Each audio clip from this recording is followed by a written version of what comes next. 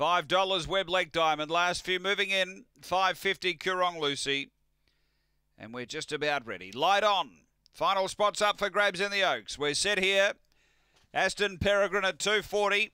Away, stepped all right, wanted the rail though and got cluttered and is back third last. Aston Peregrine, Cutie Lee came out humming, is clear of Coorong Lucy early, then Kisses for Clodagh, next to Linga Jess, a couple away, Philadelphia Pip from Aston Peregrine, then Webleg Diamond and Holy Rain down the back. Cutie Lee left the rail trying to take the run, Coorong Lucy, it got chopped. Kisses for Clodagh trying to do the same.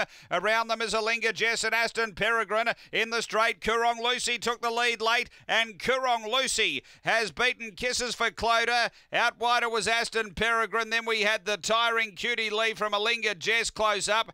Behind those runners next would have been Philadelphia Pip. And it was one of the last in. Holy Rain just in front of it. The runners around 30 and 20. After the running of race number 10. And Coorong Lucy doing enough here for Cameron Butcher. A real scrambly affair to the home bend. Coorong Lucy took the lead late and has got the prize. 3, 7, 6 and 1. Number 3, Coorong Lucy for Cameron Butcher.